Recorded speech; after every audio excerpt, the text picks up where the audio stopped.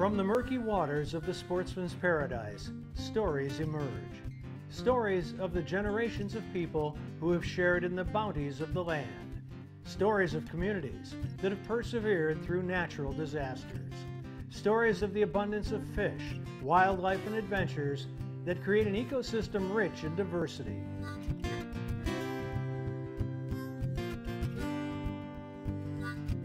And from the silted banks of the mighty Mississippi to the soggy marsh bottoms, from the tops of towering pine forests to the depths of the salty Gulf, human and animal have shared this fortune for centuries. Enjoy these stories as told by outdoor journalists who travel across our state, documenting the adventure, sportsmanship, and heritage that make us Bayou Wild.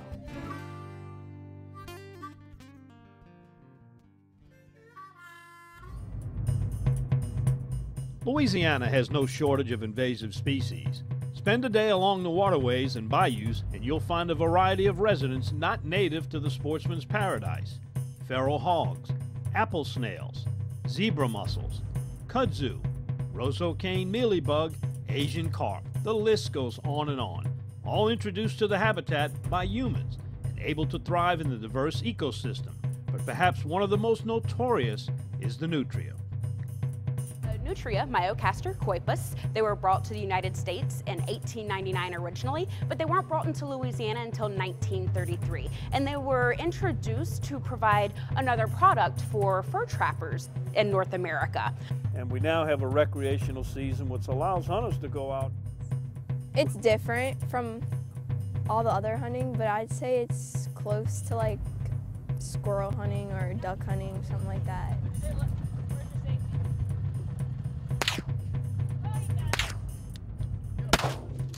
And a lot of hunters not only hunt them for the sport and also to help abate the coastal erosion, but also as a food item. During the 90s, the fur value went down, and to get the trapper to go out there and trap more nutria, we put a value on the meat, so we launched a promotion of how to cook nutria.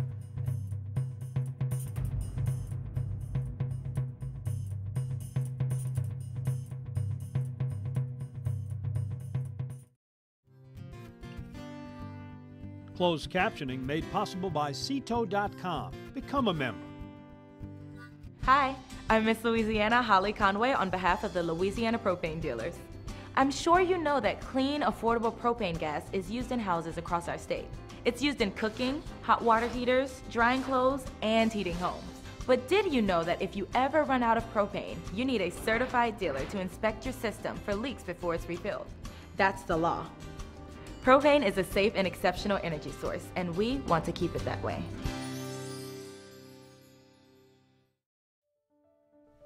The iconic whooping crane is back in Louisiana.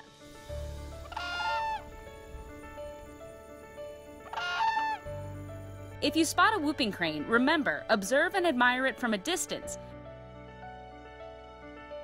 and always report any harmful activity. You can always help the Louisiana whooping cranes thrive by donating to lawff.org. Thank you to Chevron and the Louisiana Wildlife and Fisheries Foundation for their generous support.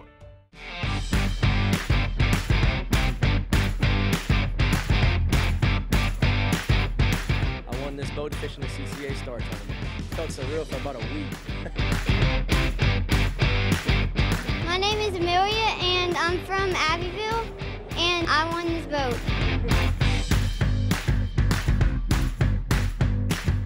There's 100 redfish waiting. It all starts Memorial Day weekend. Sign up today.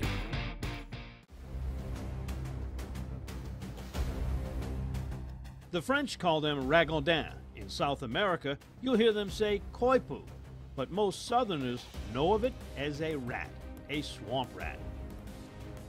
Now, there's kind of a controversy about how the nutria got a foothold here in Louisiana. Most people agree that it was brought over here from South America on an experimental basis to try to develop it for something in the fur industry. Story goes that the McElhenney family had some, and that a hurricane destroyed the pens, and they were released into the wild and never looked back, and like a lot of other invasive species, have really increased their population. And nutria found Louisiana coastland perfect habitat for them. It's nice freshwater marshes that have that emergent vegetation that they really enjoy eating. Between 1960 and 1980, Nutria made up the backbone of the Louisiana fur industry. We were harvesting over 1 million Nutria every single year and selling them to China and Russia into the fur market that way. Since their introduction to Louisiana, Nutria have caused extensive damage to coastal wetlands. The decline of the fur industry allowed Nutria populations to climb. But in recent years, they've established a $5 bounty on Nutria tails for commercial trappers. Also established a recreational hunting season from September to February, and that has made a difference. We started in 2002, 2003 was the first season of the Coastwide Nutria Control Program. That season, we estimated that there were about 82,000 acres of damage caused by Nutria along our coasts. And in the past 17 seasons, we have harvested over 5.5 million Nutria from coastal Louisiana, and we've reduced the amount of marsh damage from that 82,000 acres to down to around 16,000 acres. So we've had a dramatic reduction in the amount of damage caused by Nutria. So with the trapping industry down for Nutria, alligators were also at a low point, and that was the #1 predator to hold the Nutria numbers in check.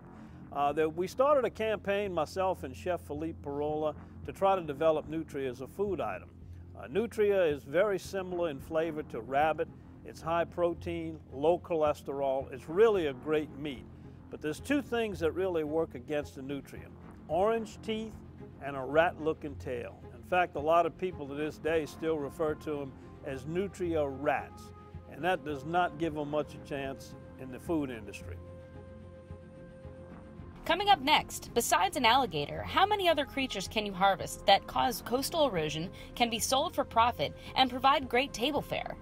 I think it's been pretty effective for as knocking the population down, but they're populating out of control. And I think there needs to be more done about it, for as more people need to get involved in this to help save Louisiana. Get him. Oh, get him again. You got him. You wounded him. Get him again. Shoot him again. Shoot him again. Yeah, he did. That a girl. Hi, I'm Donnie Rouse. There are a lot of different reasons to shop at Rouse's. It's the people. Everybody that works here is just so nice. Our stores get deliveries 7 days a week. They have such a wide variety at Rouse's. Everything's in stock. I mean, everything. We use Rouse family recipes and ingredients found right here in the store. It's the food. Rouse's food tastes like homemade. And they're local. Like us. We also have great prices. That's the difference Rouse's makes. If you're lucky enough to bag a deer or a hog this season, bring it here to Double D. Double D processes hogs and exotic game and guarantees your product is always the meat you brought to Double D. Double D Meats in Bogalusa, home of country smoked, spicy jalapeno cheddar, and other customized flavors. Bring your deer or your hog here to Double D, where you always get your meat back in return. It's worth a drive to Bogalusa from anywhere. Double D. I've been using Louisiana fish fry products so much, even the kids are getting into it. Funny yellow bag, pour and boil, a great crawfish every time. And whether you're boiling crawfish, shrimp, or crabs, Louisiana fish fry products use the perfect blend of garlic, onion, spices, and salt for your seafood boils. So look for the bright yellow bag and pour and boil with Louisiana fish fry products.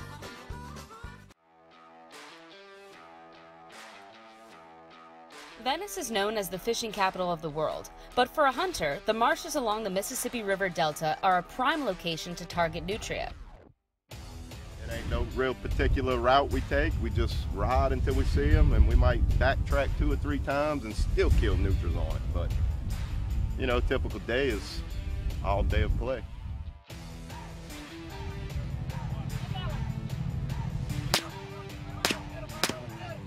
Well, we're looking for this We're looking for green grass because the Nutria is wanting green grass. That's what they basically want. So when you're riding along these canals and you're starting to see little pods, like cane pods broke down, there's Nutria around.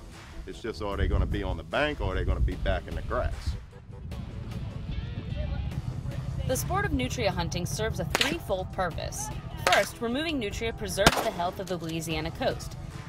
The damage I've seen from the Nutria out here are land that was once there is no longer there. It's because your root system is what holds this land in here. You have this little creature that comes in and eats the root system. So what happens when your tidal flow comes in, you have the roots that are not there anymore that washes the bank away, and therefore the Nutria eating us out of a house and a home right now. Their own house and home. Their own house and home.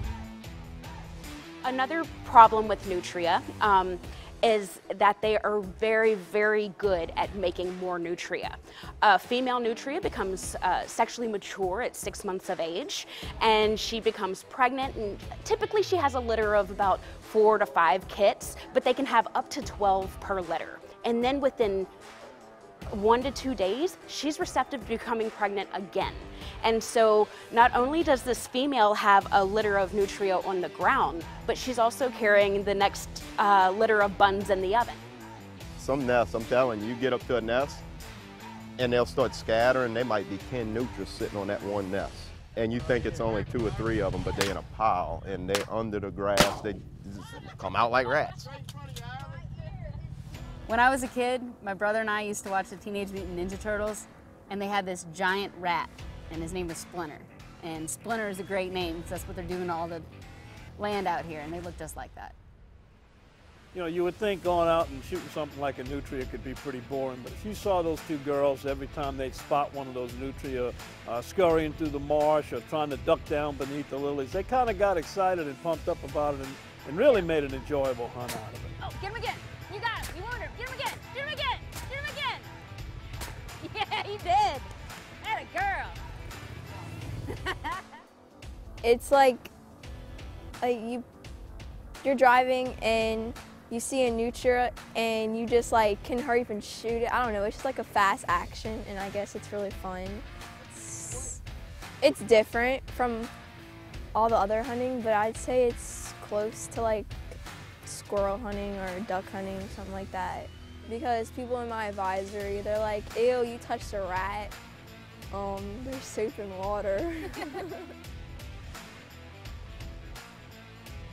Before today, my only real experience with Nutria was at the Beast Feast in Metairie at Rummel. When you see their teeth close up, you can really tell the destruction that they can do. To me, they're just as bad as pigs because they breed a lot, they have huge litters, and they're prolific, and they do a lot of damage, as we've seen around here. And I think that people have kind of put them by the wayside. Pigs have become more of the nuisance species people like to target, but I think we need to go after them a little bit harder. Good day, you can kill over 100. I mean, we've done killed up to 200 in a day. And the best conditions for hunting Nutrias is right after a cold front, where it's still real cold, but the sun's shining, and they'll be piled up on piles. Second, thanks to the Nutria Bounty Program, the sport is profitable for the hunter. I think it's been pretty effective as far as knocking the population down, but they're populating out of control. And I think there needs to be more done about it, as far as more people need to get involved in this to help save Louisiana. Each season we get around 400 people who actually register for the Coastwide Nutria Control Program, but only about 60% are active participants. So I think what happens is that a lot of people will enroll in the program just for opportunistic purposes. So if they're out duck hunting and they don't shoot any ducks, but there's some Nutria around, then they'll harvest some Nutria and turn in the tails that way. But so we always have more people enroll in the program than we have actually participate. And third, despite their appearance, Nutria meat is great eating. And any hunter will tell you a Nutria hunt is just plain fun. I don't think there's really no future left in it because you have all these conservative groups of you can't put fur on you because it's mean. To me, we have a very good resource down here that is really going to waste. And there should be something that a collection site to take this. We could feed homeless. We could, I mean, there's endless possibilities with it. There's plenty of homeless people that would probably eat it.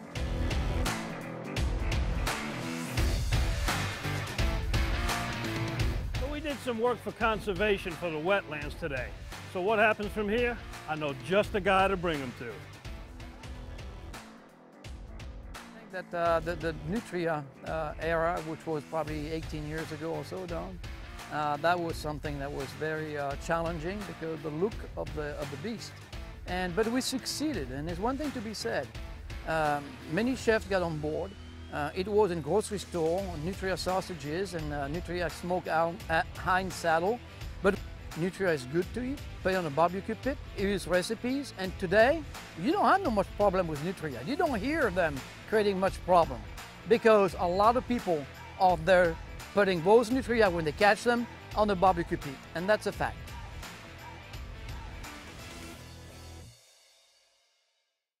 In 1967, Dutch Stogner realized his dream to run his own meat market. 50 years and 3 generations later, Double D and the Stogner family still operate with Dutch's original commitment to quality. Pick up some Double D sausage today and share your good times with us on Facebook.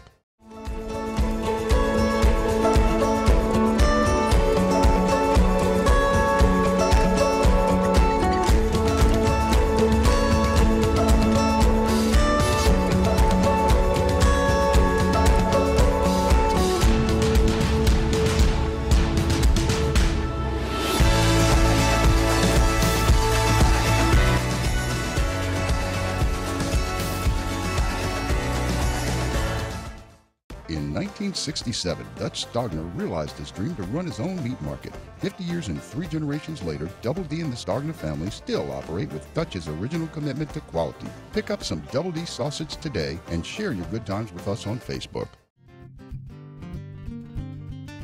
Welcome back. You saw us hunt the Nutria in Plaquemines Parish. We're now at Fred's on the River with Chef Philippe Parola, who you saw in a previous episode where we went out and harvested Asian carp. Tell us about your whole mentality when it comes to nuisance animals. Well, I've been working on that for quite some time, actually quite a few years, starting with the wild boar, the snow goose, and then back in the early 90s, we worked with the beast of the swamp beast. And actually Don Dubuque was a part of this particular promotion with the wildlife and fishery, trying to put a value on the Nutria. During the 90s, the fur value went down, and to get the trapper to go out there and trap more Nutria, we put a value on the meat, so we launched a promotion of how to cook Nutria. And when you have it cleaned, it honestly looks like it could be a rabbit. Yeah, this is a hind saddle, by the way. This is the best part of the Nutria. This is really where all the muscle and the main protein are located. So we're going to cook the hind saddle today.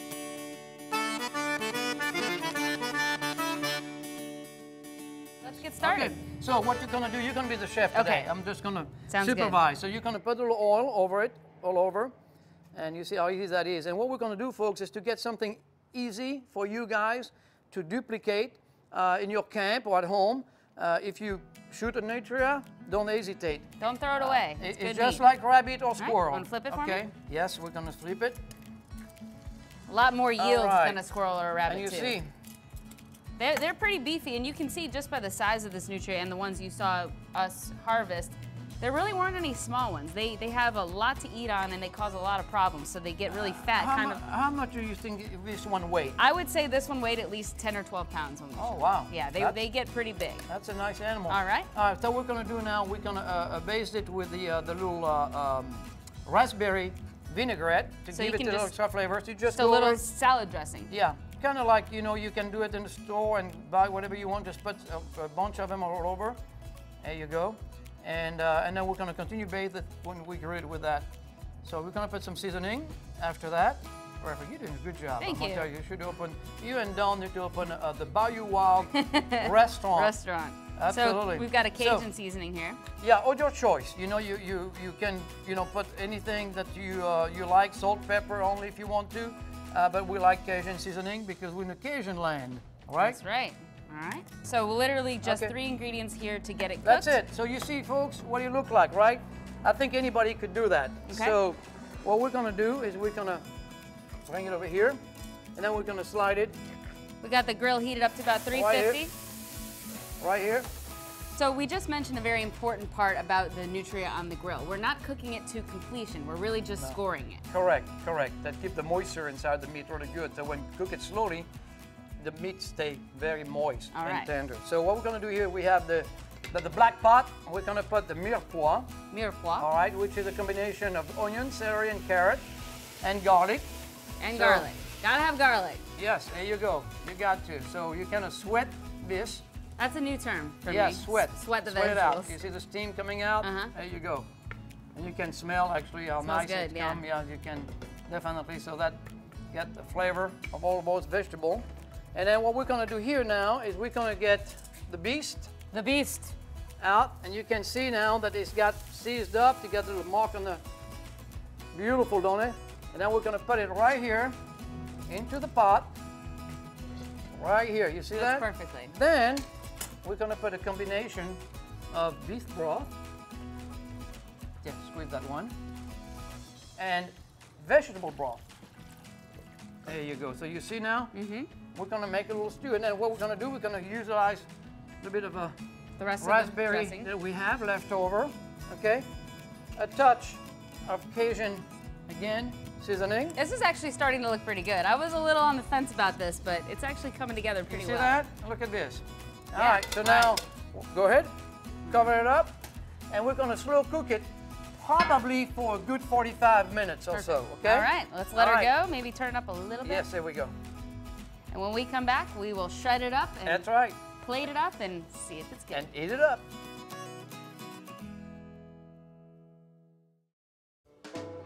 Discover the taste of Louisiana that's seasoned just right. Boiled to perfection. Enriched with tradition. A taste that's savory, crispy, and a little sweet. Discover the taste of Louisiana fish fry products. Hi, I'm Donnie Rouse. There are a lot of different reasons to shop at Rouse's. It's the people. Everybody that works here is just so nice. Our stores get deliveries 7 days a week. They have such a wide variety at Rouse's. Everything's in stock. I mean, everything. We use Rouse family recipes and ingredients found right here in the store. It's the food. Rouse's food tastes like homemade. And they're local. Like us. We also have great prices. That's the difference Rouse's makes.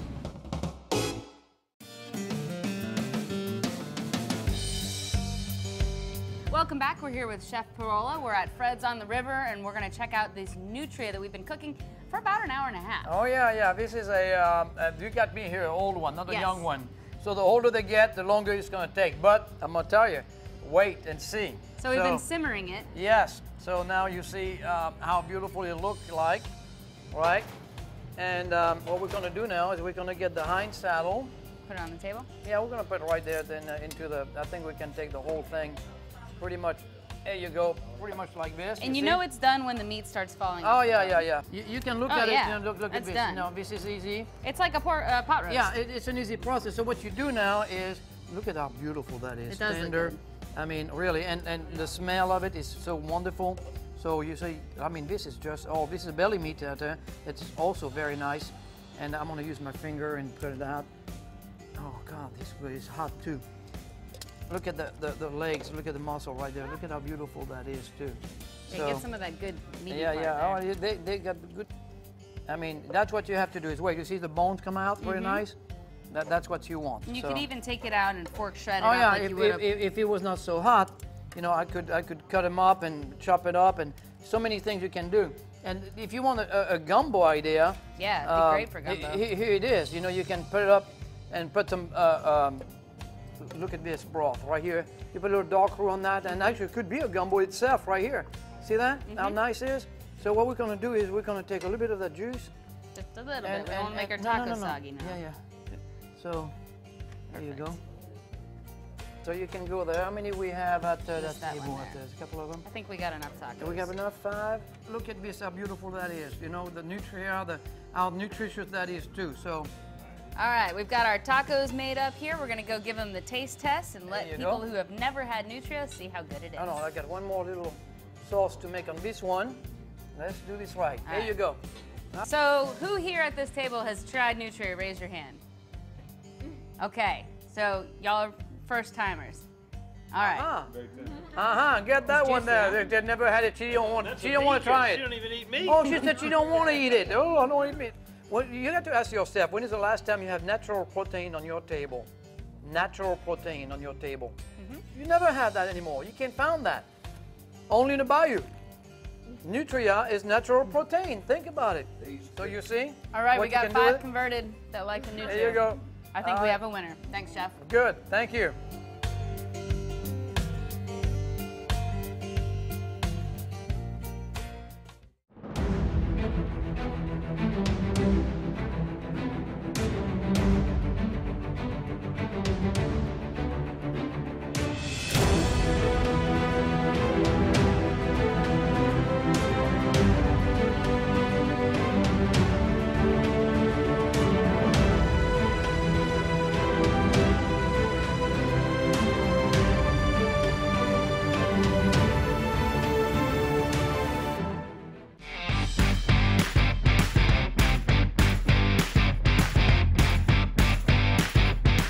My neighbor Tony, he looked at me and said, "Man, you're crazy. You're about to leave out in this weather." And I said, "Sir, I have a tag fish to go catch." I won this beautiful boat catching a tag redfish in Venice, Louisiana. There's 100 redfish waiting. It all starts Memorial Day weekend. Sign up today. Whooping cranes are back in Louisiana.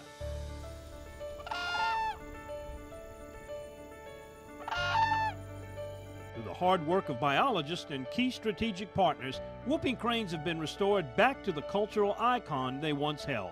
But you can still help. To donate to the Whooping Crane program, visit lawff.org. Thank you to Chevron and the Louisiana Wildlife and Fisheries Foundation for their generous support. And we hope you enjoyed this week's edition of Bayou Wild. Hope you'll join us again next week. And also check out the Bayou Wild collection. Get you some of these neat shirts and caps. Go online and do that. And we're also available on social media. That's right. You can check us out on Facebook and YouTube as well as Instagram. We'll see you next week.